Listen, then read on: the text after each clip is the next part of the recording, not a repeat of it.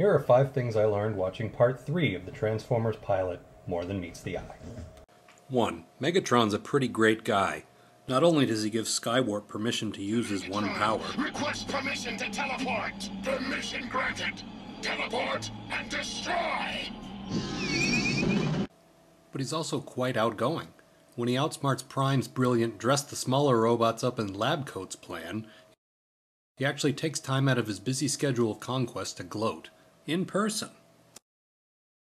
Now that's what I call a personal touch. He still really sucks at insults, though. You couldn't lead androids to a picnic. 2. Roller is nothing like R2-D2. Intellectually different. Sometimes I like to let the characters speak in their own words. Optimus Prime cares a lot for his fellow robots, and he doesn't want anything to happen to them. I think he'd make a neat president. 4. Gravity is variable.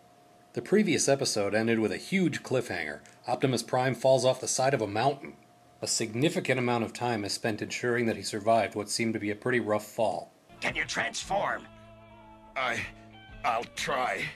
I don't know if I can do it. So, okay, fine. They're giant robots, but they have their limits. I can live with that. Then later in the very same episode, he falls from Earth's orbit, and then gets right up. We'll take care of you. I'm fine. 5. Soundwave is a filthy traitor. This is the insignia of the Autobots. This is the insignia of the Decepticons. And this is Megatron's right-hand man, Soundwave, the robot equivalent of Benedict Arnold.